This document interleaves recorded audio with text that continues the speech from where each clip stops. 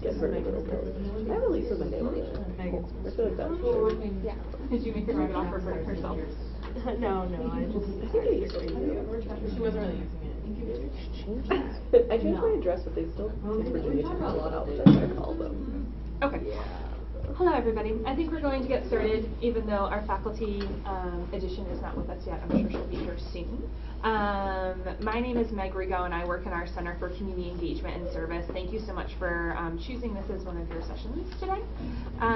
So what we're talking about, or what we're going to be talking about, is the Community Service Learning Program and other community-based learning initiatives that are happening here at the university. But before we get into that, I think it would be really helpful for us to know who you are.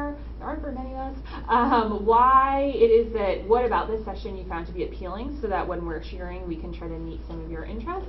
And then I'm also going to have first the panel just briefly introduce themselves, your name, what your connection is to this program, and then you can go into more details after when we get to your specific sessions, so that you know who's in the room from the very beginning. So my specific title is Program Coordinator for Community-Based Learning, and I work in our Center for Community Engagement and Service here on campus.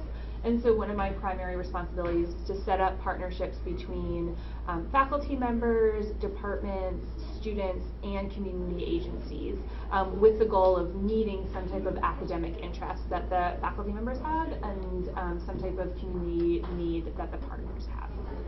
So we'll pass it along to Chante. Hi, my name is Chante Harris. I'm a rising senior at American University, and I actually did CSLP for 3 semesters, so the actual maximum number of semesters you can do it. And I also worked with Meg this past semester in her office, actually with the CSLP program, helping to promote it and get people to sign up. So. Do you want to just say who you are and that you've offered CSLP in the past, and then we'll go into more details. Got it. My name is Choutka. I am a writing instructor in the college writing program. I've been teaching an entire course that has community-based learning for 4 years now, and I've offered many students the CSLP option and work with them in different aspects of creating those projects.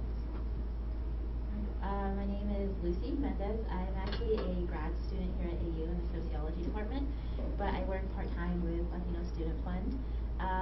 We met Meg.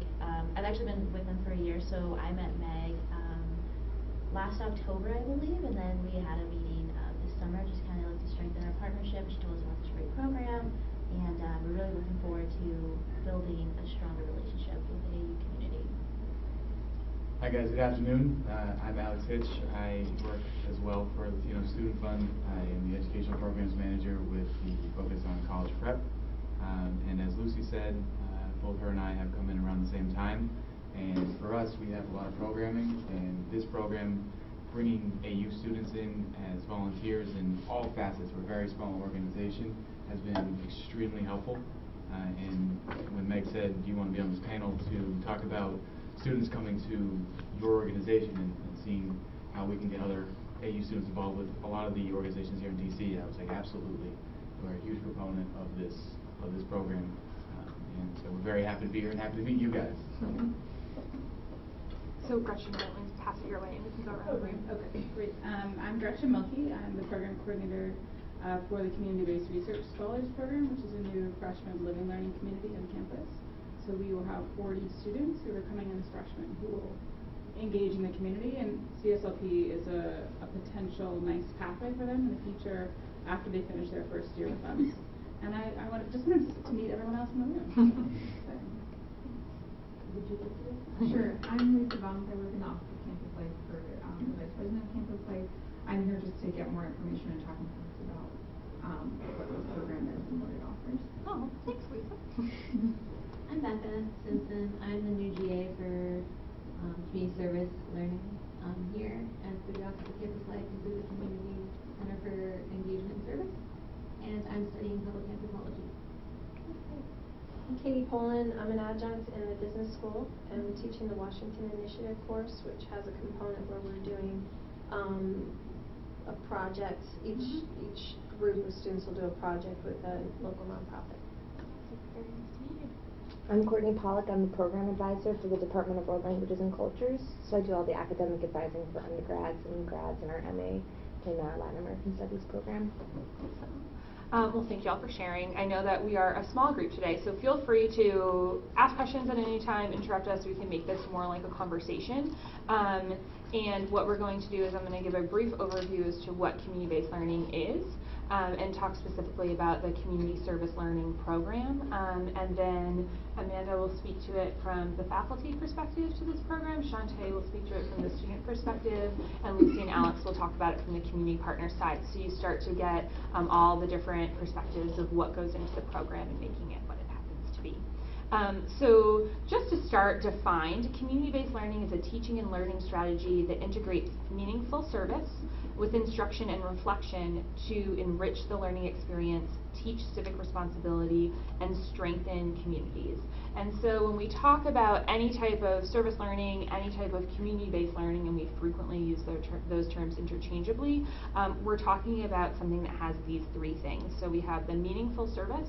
It's something that's beneficial to the community partner and to the student's education. It's connected to an academic course, so students are earning some type of academic credit for it. And students are involved in some form of critical reflection. So it's great that you're spending all of this time volunteering in the community, and having those conversations and learning about maybe poverty by working at a soup kitchen and having conversations with individuals weekly about what their lives like. But unless you're really starting to think about it and critically reflect about it and how it relates to your poverty and culture course, there's a chance that it could just be service and your course could just be the learning and the service learning never happens. And so we really want to make sure that critical reflection piece is there. And some of the main ideas are one, that the academic credit is for learning, not for service. And so we encourage you to consider service as the text. So students don't receive an A because they went home and they read 25 pages of the textbook. They received the A because when they went into class they were able to answer whatever questions they needed to on that test. So they are able to demonstrate their knowledge. And this is another thing that I think is sometimes hard for us as educators is, you did it, it's really good, we're so happy that you were at the Latino Student Fund and you were working with those students and they definitely benefited, but we need for our students to also be able to demonstrate, how did this contribute to them and how it contributed educationally, and that's why we get academic credit for it. So we need to make sure we keep that high standard there. A ton of research has been done on service learning, and here are some of the great student learning outcomes that we have seen for students that have been involved in service learning across the country. We can see from this little pie chart that it impacts them personally, socially, educationally. It informs types of career possibilities that they have. And then also institutionally, there's been research that shows that students involved in this type of learning, it actually will increase retention rates. It's actually one of the high impact practices that we talk about as educators. And so from everything from, studies have shown that students who do this actually perform better on tests. If you are teaching, I don't know, we should compare this to your classes, but if you have students doing the same work, one in a service learning class and one in a class that does not have a service learning component, according to the research, the service learning classes GPAs at the end should be slightly higher than the class that did it without that practical knowledge associated with it. And so here are some general student learning outcomes, and I'm happy to circulate these afterwards if you want to look into any of them in more detail. And just to know that here at American University, community-based learning is really grounded in the strategic plan of the institution. So right in our transformational goals, we see things like students will have an unwavering commitment to the people of DC. Community-based learning will be one of these tools that we use to enhance their education and so forth. We even have some strategic goals for year 5 and 6 that say, every student before they graduate will have the opportunity to take a community-based learning class here at the institution. And so at AU we have two primary different ways that students can get involved in community-based learning. One is through a designated community-based learning course. This was new last spring, where students, when they went to register through the registrar, they'd actually see a CB designation next to the class. If you register for honors, it's an H. If it's a university college class, it's a UC. and we're working on a marketing campaign, well, Becca's working on a marketing campaign to share with students what does that mean. So they need to know, because this is good for some students and not great for others that might be super busy. They might not want to engage in the community. They might not have time. Whereas other students are really looking for this type of opportunities. So we want to make sure they know what they're getting involved with. In each semester, there's about 16 to 20 classes that have this designation. I know that the course that is taught during the spring semester, which is a tax preparation course, has a designation, but I don't think the fall course has the designation. Can I work with you to get the designation? Yeah, I think that would be really great. Okay. And the acting dean would like it to be that. Fantastic. So, So we can, I will send you the information afterwards on how to go about doing that. And classes that, and I don't believe there are any language courses that have the CB designation, but I think it would be something very exciting to expand. And so there's a call for registrations. There's a series of 8 criteria for community-based learning that the class needs to meet. And then there's a faculty review committee that reviews the syllabi and says, great, or please tweak these 3 things, and then your course will be designated. And so I can make sure that you guys have that information. So that's over here. And then the other thing is students at AU are awesome, and they like to do their own thing. They like to, you know, if what they see doesn't exist, they create a club, they find their own internship. Well, if the class that they want to take does not have this CB designation, they can make their own, which is what the community service learning program actually is. And so it enables any student across the university to, for completing 40 hours of service, participating in 3 reflection sessions with the Center for Community Engagement, and doing some type of culminating project that is a critically reflective project that makes connections between that service and what is happening in the classroom. They're able to earn a pass-fail credit that's connected to that course. And it's specifically a credit that's the individual faculty member will give for the student for doing the work that connects to that class. So that's like very basically what it, what the program is, and then it's the faculty members and the students and the partners that really help to make it unique for each student, almost like an independent study. And so I'm going to pass it on to Amanda now, if you can share with us some of your experiences with the program. Okay. So students have been doing the CSLP credit in my class for 4 years now, and basically the way that we do this project is typically the student's already in a community-based class that I teach. This spring I had a social justice themed college writing course, but they weren't required to do community-based learning for the course. They could opt to do the CSLP credit, and 4 young men actually chose to do the CSLP credit. So they and then 7 other students from my actual community-based class did the project this year. I emphasized from the beginning, 1, that academic credit is very much for academic work. Just because you do 40 hours of service at your placement does not mean that you get the credit. That project at the end has to be a major part of it. And one way that I think professors need to look at CSLP is look at the learning objectives for your department or your teaching unit and think about, okay, how could I create a project, or how can I help students create a project that will help meet these objectives? So for instance, in college writing, we want them to be familiar with different ways of researching and research literacy. We want them to become competent thinking about audience and writing assignments, purpose, how they might change their writing style or form depending on the purpose of a project. So one student who was actually an English second language student was more insecure about his writing ability, worked with another student, and they made basically a manual of how to go to the farmer's market and then create sort of this food kitchen for senior citizens at a local senior citizen center to go to the food kitchen. So he had to, 1, think about, well, what kind of writing, what kind of language am I going to use, what kind of rhetoric would make sense in this setting, because audience-wise, it may not make sense to make the same language choices that he would if he was working in our class or writing an academic paper as if he was working with senior citizens and writing for a more general audience, right?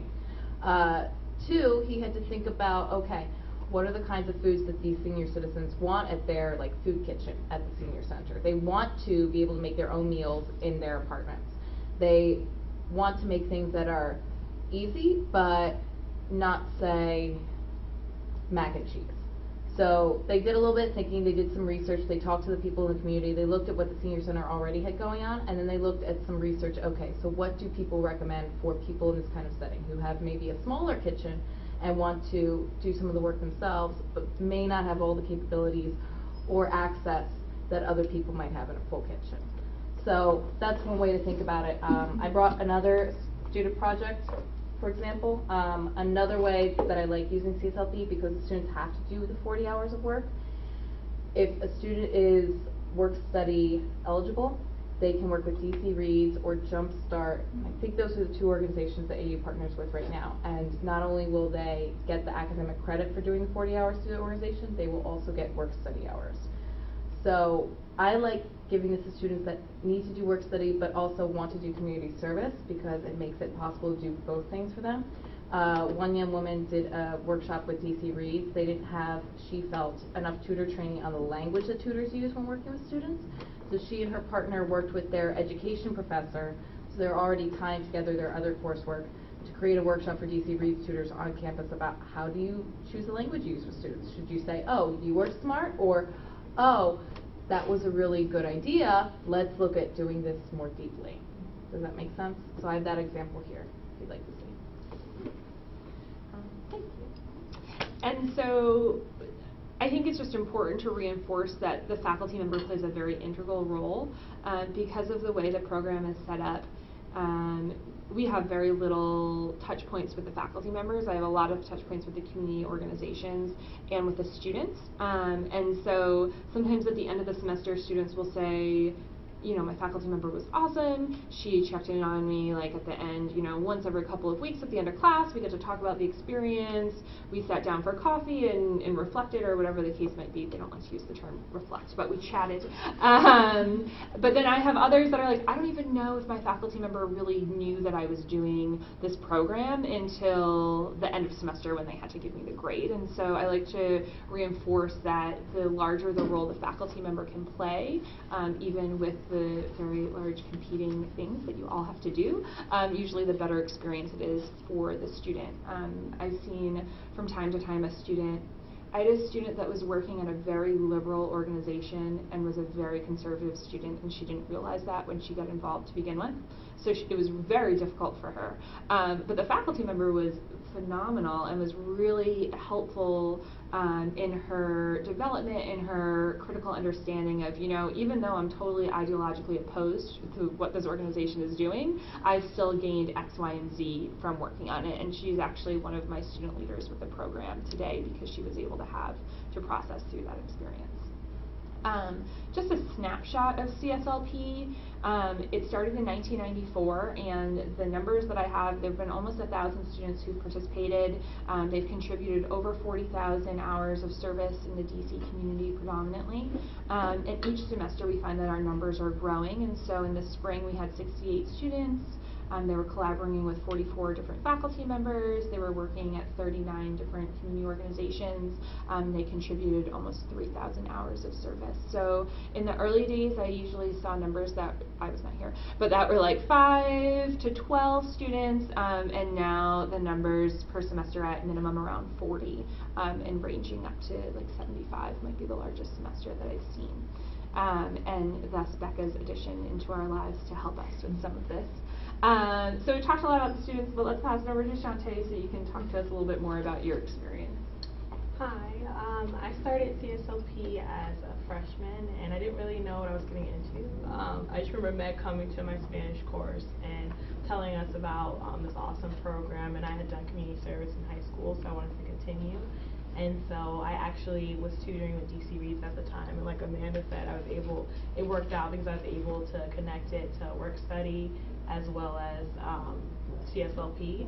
And I initially went in and wasn't really sure exactly what I was doing, but it was great because I felt like my professor that semester was really supportive, and she made sure that what my actual, I guess, experience was with at that time, I believe I know it's up there. Head Start? Head Start, yeah, definitely connected. And so it was a really big time for me to grow because I actually had to write lesson plans, and I went into DC Reed thinking I was just going to go tutor, and it turned out like the program I was in, they needed a lot more from us and they required a lot more from us. So I found myself making lesson plans for first graders and kindergartners and actually facilitating them pretty well, and I was like, oh my gosh, like I didn't think I could do this. And I just knew that I wanted to keep doing it. And so unfortunately I maxed out by my sophomore year because I just did it consecutively throughout the 3 semesters. But I think I would say the best experience I had was at LAYC, which is actually at Aliceville Middle School right in Tinleytown. And I worked with a lot of Latin American students, and one of them actually was from Argentina and had only been here for about, I'd say 6 months, and so her English was like not, you know, it needed a lot of development, and I was able to speak to her in Spanish and in English, and you saw her like over the time period that I was there get improve immensely with her English skills, and I also got to practice my Spanish, so it was great. And yeah, we really bonded. Her name's Carmen. And so yeah, I think that a lot of times like you don't realize how much the service can actually connect to the course. But when I think brainstorming, and like I actually did get to brainstorm with my professors, and at least I was lucky because all my professors have been really helpful. You get to actually see how the service can connect to your class, and then like with the final projects, most of the time I wrote journals and they were in Spanish, so it allowed me to practice my writing skills as well. So yeah. Thanks, Chante. Chante is a phenomenal student. We're very happy to have her here. But her story is not particularly unique. I hear from many of my students, you know, I've done this, there's you can only take the CSLP credit 3 times according to the academic regs. And so that's great for a student. It's like getting a full class almost by the time they graduate. It is included in the tuition up to that 17 credit hour mark. So if a student, you know, is at 14 credits and they want to do a little more, it's something that's great for them. Students that haven't reached enough credit hours to do internships, this is another really nice opportunity for them. They get to at a lower, for a lower risk basically, because 40 hours, we're talking like 3 to 4 hours a week, they can get a similar experience to an internship and actually earn academic credit, but at a lower risk than if, you know, and they'd actually be able to do it at that point in time. So that's great. And I hear at the end of the semester we have a final reflection session, and many students share what Chante shared. So I made this personal connection. It helped me to connect in the professional realm, so it's a career development opportunity. I learned that I never want to go into education, and it's really great that I was working with those 5-year-olds just once a week for this amount of time to realize this, as opposed to continue down my education path for kindergartners. And so I've seen a lot of really positive outcomes from this program with students. And now I want to pass it to Lucy and Alex so we can hear what happens outside of the walls of AU, what really happens when the student gets to you. Sure, so just briefly about our organization, we provide educational services for primarily underserved Latino families and students, and we have 4 programs that we work with students from pre-K to 12. And we have an access program which helps families look at educational options for private and parochial school. We have a tutoring program which a lot of AU students, independently of CSLP and with CSLP, come to tutor with us since we're right down the road. We have a Listo college prep program where we work with 9 through 12th grade students to help them get prepared for college and career. And then we have our final program, which is our scholars program, which we give small stipends to be able to attend these private and parochial schools in the DC metro area, and that's Maryland and Virginia as well. For us, it was pretty easy to see and to think about the connection that we could make, and that this program has benefited our organization just in the tutoring aspect on Saturdays, for our mentoring that we're going to be looking to try to do for this year, for office support. A lot of our CSLP students in the fall were there to help us out with input and be able to see how a nonprofit can work. We're a very small nonprofit. There's only 4 of us who are full-time on staff. And we have a lot of events that go on for our students and for our organization ourselves. And I'm going to let Lucy be able to talk about how that connection and how we leaned on students from AU and how important they are for our success of our programs. Yeah, so this past fall, Alex and I, before we currently we're working on the college prep program now, but last fall we were actually working on our tutoring program, which last year we served about 80 students every Saturday and then averaged about 80 tutors as well. So, and this is just Alex and I running this program, which you can imagine was just hectic. We had children coming in from DC, Maryland, Virginia, and of course they weren't all there at 10 a.m. So, I mean, we were just scrambling most of the time, and I don't know how the students found us, but we actually had 6 students from AU come to us, and they first came to us as just volunteers. They wanted to check out the Saturday morning tutoring program because they wanted to be tutors for younger students. But they were just phenomenal, and I believe we had at least 3 of them look into receiving internship credit, and I believe it's through the Spanish department or the Latin American Studies department. So yeah, and they were freshmen, and so we had 5 freshmen and 1 sophomore, and they over the semester we really, like Alex said, we leaned on them for support. So rather than having them as tutors, we thought, wow, these are really great students. They're dedicated. They're always here, you know, continuously every Saturday. Not only that, they would usually arrive early. They would ask, hey, how can we get more involved? And so Alex and I sat down and we said, hey, look, we're running around like crazies on Saturday. Let's see how we can integrate them into the program. So we eventually gave these 6 students the role as coordinators at our Saturday morning tutoring program. So we had 1 student run pre-K, which was kids ages 3 to 5. So that meant checking in the students, checking in the tutors, and then just kind of overseeing the students for that 2-hour period. And then we had the other 5, we broke down the grades kind of, it was like 1st grade through 3rd grade, 3rd through 5th, 4th through 7th, and so on. And so those were the coordinators. So if you were in that grade, you went to those to that coordinator specifically. So it was really great because it was able to, I guess, alleviate Alex and I to talk to the parents. And I think by mid-October, the kids and the parents knew that was their person.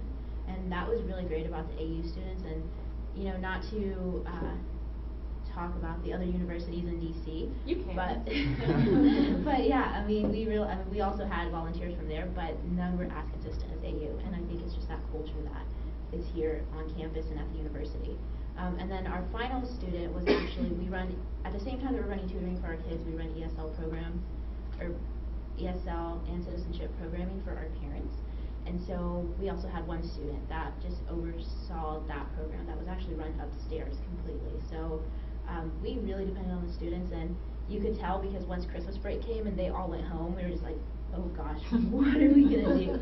Because we had, you know, gotten so accustomed to them over the year. And so what was really great is if they knew that this coming Saturday was going to be like a Thanksgiving themed tutoring session, they would come in Fridays and either do lesson planning like Chante did, or, you know, come up with various activities, and we gave them that flexibility. I mean, we said we were completely open if they had any questions of us. So not only did they see the programming side, but they were also able to come into the office and really see the logistical, like, inner workings of our small nonprofit. And so we were, like Alex said, we're a small staff, so we were really open to having them there. I mean, and we really like took them in as family. So as Meg said, and to piggyback on that, as Meg said, about strengthening communities, those students were essential for being able to have them for that set amount of time, that we knew that we could rely on them, that they had to be there, but they wanted to be there. And it really helped with our families knowing that we had consistent people who they could work with. And the same thing for us, is that a lot of times with our volunteers, it's Saturday morning, it's hard traveling, but we knew that we would have those students, and that they were benefiting by working with us, be able to see that, you know, they had to use Spanish sometimes, especially for the Spanish language, that they had to be able to see time management and how to be able to run a program. So they're getting the idea of community development and community service, and really seeing the importance of youth development as well.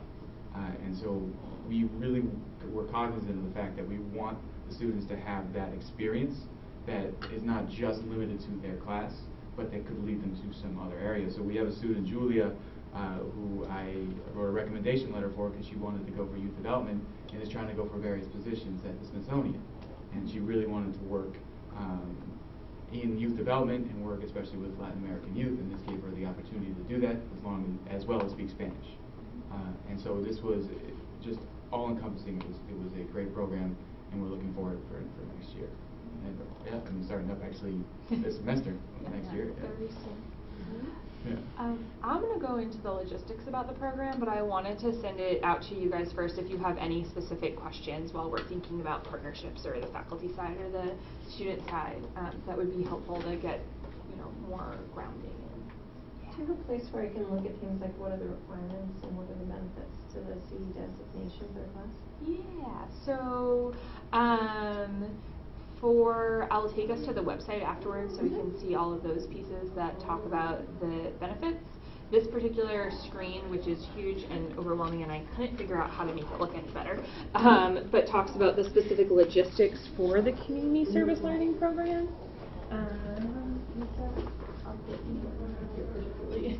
Those particular things.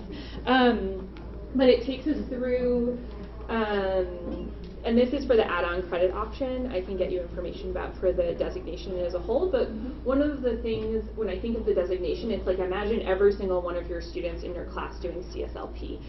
So instead of having individual sessions with your students to talk about their individual experiences, you can then say, okay, here's your 4 community partners that you can choose from as opposed to anything you want. And you can take more of your class time to do these experiences. Can you speak to that more? So I've actually done both models where you give the students a list and say, find what works with you and your interests, and there are certain benefits to that. But at the same time, it's harder to keep track and tabs on students working with, say, 10 or 12 organizations across 18 students than it is to keep track of students who are working with 3 or 4 organizations that you probably have an already established relationship with. I pretty much now work with DC Reads and or Jumpstart because they have pretty similar goals and missions. Horton's Kids, which is an after-school program I used to work for, and then either DC Central Kitchen or another organization that the students say, hey, 4 or 5 of us have a really strong desire to work with this kind of organization. And hopefully it's someone that Meg and I already have some kind of connection to or can work with.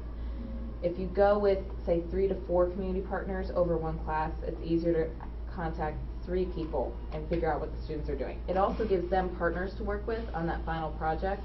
So it's not just one person trying to pull this together, it's each person adding something to this different project.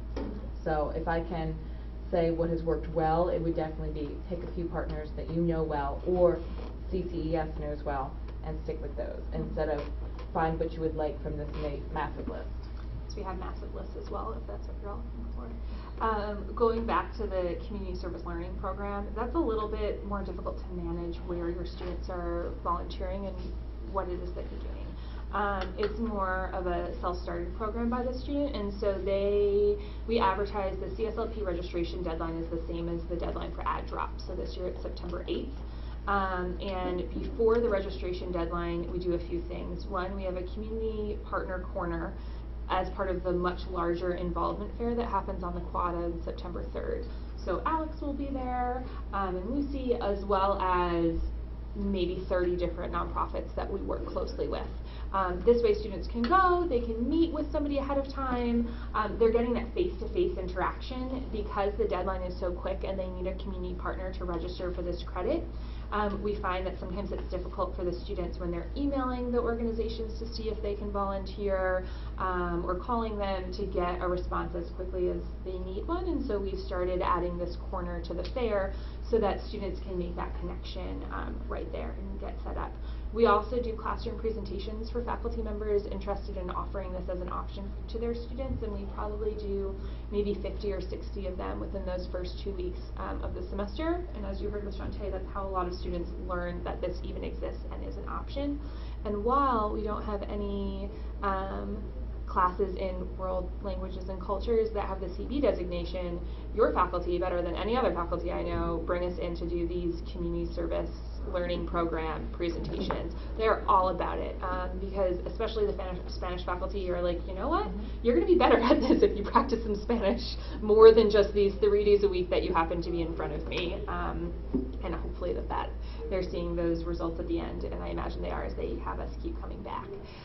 We also on our website have 16 different nonprofit directories. These are broken up by issue area, and this is what Amanda was speaking to. You know, the student goes to the fair, they don't like what they see, they want to go at their own, and they want to find an organization to work with. On our website, they can choose from, I mean, there are thousands of organizations throughout the DC area, and we try to note the ones that we have a working relationship with.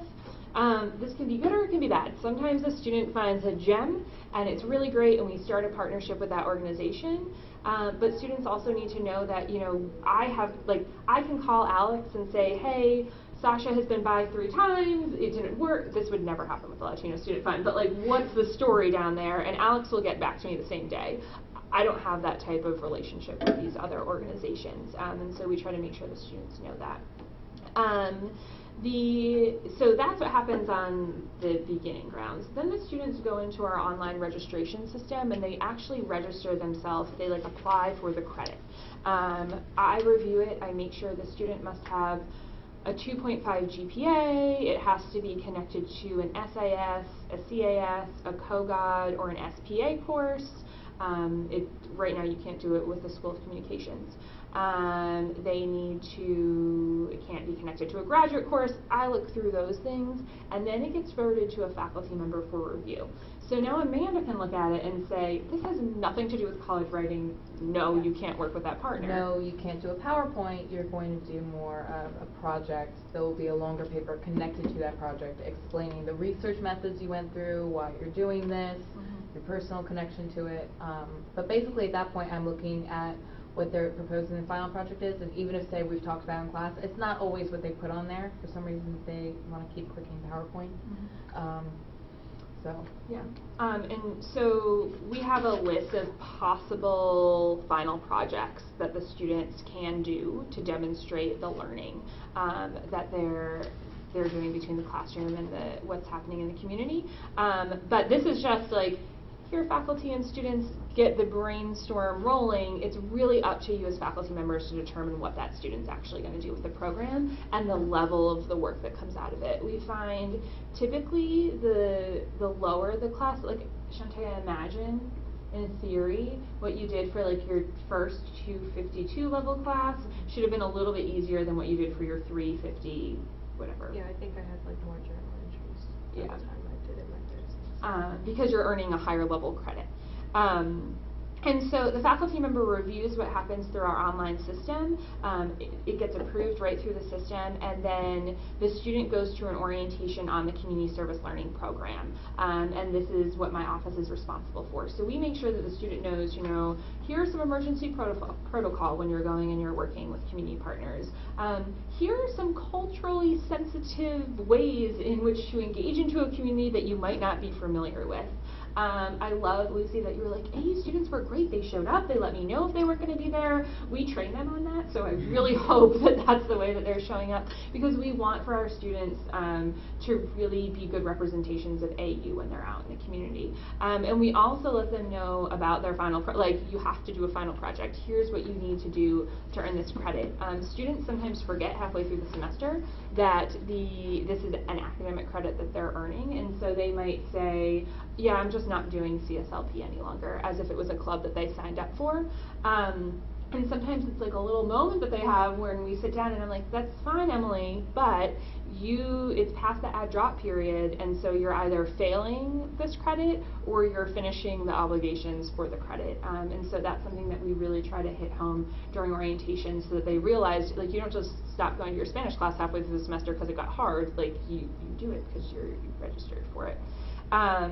And especially if you talk at the beginning of the semester about the requirements for the 40 hours and what your expectations are for that project. If it is a student who has a job and wants to do the 40-hour credit and is taking the maximum course load and is doing something else, those are students that I'm typically like, this may not be the semester to do this. Like, as much as AU students want to do everything, increasingly, it's normally second semester freshmen that think they can do everything, and sometimes you have to be the bad guy and tell them, this is too much. Like, this is not going to work out well. Do you have to have 40 hours on site, or can it be 40 hours in support of? Because I have a research project going on that is more... In support of is totally acceptable. And it just depends on what the community partner needs and wants. In terms of the CB designation that we're talking about, those have the requirement to be designated as a CB course is 20 hours of service or a comparable project. So I know that typically the Washington Initiative program that I've seen in the fall has been, you know, we're working with Mommy's TLC and we're creating a marketing campaign for your gallery. Right. They might only be at Mommy's for like 10 minutes to talk to somebody, but that project definitely took them 20 hours to work on, and so that would qualify in that level. So it's a comparable project this semester. My CB class is a got a 12-hour Mommy's option requirement and a project. Yeah, So that's great. I would definitely want to talk to you and see if I can do that, especially for it's a 1 credit course or a 2 credit course. So if people that have the 2 credits, what can they do to increase their Absolutely, what they're getting financial from doing it. That's fantastic. So after they go to orientation, we take care of all of the registration for you. So we work with the registrar. We make sure this is showing up on students' transcripts, and that when you go back to give them that final pass-fail grade, the credit actually exists for you. We follow up with a mid-year reflection session with the students.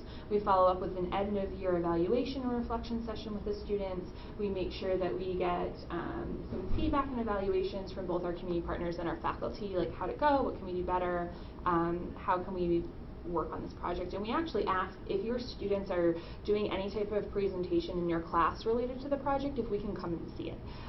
Because that's how it's such an independent project for students that it's nice for me to be able to be there, so I have the knowledge to talk about what the students are actually doing in the community beyond what they submit on their academic forms. And students keep track of their hours on an hour log. It's very basic. It's a piece of paper. It gets signed off by the community partner. I'm sure Alex and Lucy have seen however many of them. It's the best way that we have found to ensure that there's like an actual signature next to the hours and the students aren't making up their hours. They submit it to our office, we scan it and send it to faculty members so that you can then, when you're giving the final grade, say, okay, did you do your 40 hours? Yes, Meg said so. And did you do the final project? I witnessed it with you. So those are the whole logistics and like how this particular program actually works. Any other thoughts or questions? Do you think it might be good going forward with your students as an option? Yeah, definitely. I mean, I really think that the CSLP is really helpful because it allows students the ability to both like maybe choose this as a credit for them, and I like that they're able to kind of have different faculty who are able to say, okay, you know, let's structure this for you so it's not quite loosey-goosey. So I think it's like a really good happy medium of having students, you know, continue their learning, but they're able to seek it out. So I really think that our students, I would love to see them do this in like year 2. So our students do 20 hours of service, and their community partners right now are tied with their courses and their faculty courses.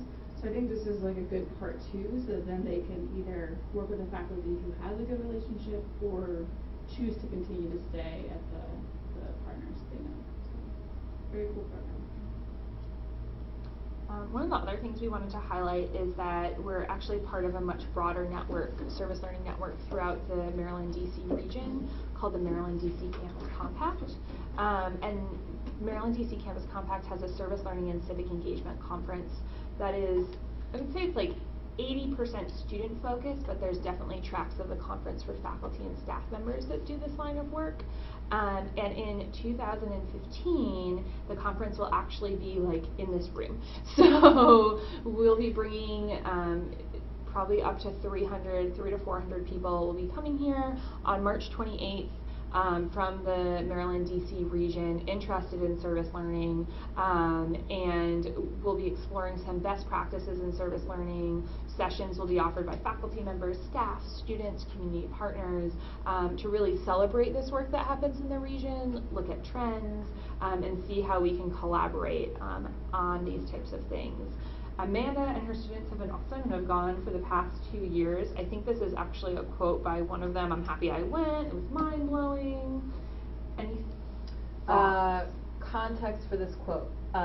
This student was the partner for the DC Reads project with another student. She did not do the CSLP credit. She wished after she went to the conference she did do the CSLP credit. She thought it was too much, and she realized later, one, she was starting to connect the work that she was doing in my class with that education class, and they came up with this training for the DC Reads tutors. She was doing enough work anyway because she genuinely liked what she was studying. She liked the project they were creating. She wished she had gotten the credit for the 40 hours of work. So I think, especially if your students choose your class, they have some kind of direction and help in shaping the project, like Gretchen said, but they're also picking something that they're genuinely interested in academically. They're going to become more invested. They're going to get more out of the class. They're going to want to do more things involved with the class, like this conference. And I think beyond this, in terms of professional development opportunities for faculty, there are much like higher level conferences that we're connected to. There's an IAR slice, which is International Association for Research on Service Learning and Civic Engagement, I think, which we've had faculty members who have published on this type of work. Even if it's a case, you know, the students in this class, this is what they produce, this has been the outcome for the faculty members, have presented this work at, you know, an international research conference on service learning. I know we had faculty members present 2 years ago, and it was in Baltimore, and this upcoming year, I think it's in New Orleans, so that would be fun to go to. But I just want to say, like, it's broader. It's not this like one credit thing. It's much larger for faculty members and for students that want to be involved. I think that's all that I have, except for this fun picture of one of our students that has been involved in the program for a long time, seeking questions. But I'm happy to hang out if you have any more questions about the program. I would love to show you our website that we just put a lot of time into on community-based learning and civic engagement. That really serves as an outline of the different things that we do, from the course designation to the service learning program, and it's right here through this website. If you do american.edu/volunteer, that will bring you to it, where you can learn everything you need to know about the course designation, the 8 criteria, how you can go about registering your class, along with, we've just added 8 new pages. So for each of the criteria, if you're like, how do I get the entire class involved? What does reciprocity mean? We have additional web pages that bring you to more resources on, you know, what does this mean? How do I actually implement this with my class? What's a timeline that I can use? So that's for getting the full class involved. And then if you're interested in the add-on credit, you can also see that there are resources that take you to more information about that and how you can offer that for your students. We also have, I'm excited about this one too, an events page. So this highlights all of our annual events, and there's registration forms. So for instance, we're having a partnership brunch on August 27th at 9:30, which I think is in this exact room. We usually have about 20 community partners and 20 faculty members, and you can learn from each other as to how you can collaborate. And as I got excited about using Common Spot, you can now click register to attend, and it takes you right to the registration form, which will enable you just to sign up and show up and meet some great partners and also have a lovely breakfast of frittata. August 27th.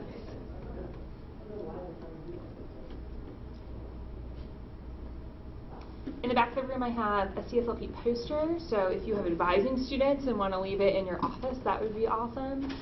We have a talking guide for how does a student, because this is very independent, reach out to Alex or Lucy and say, I want to volunteer with you in a way that lets them know they're serious and will hang out and stick around.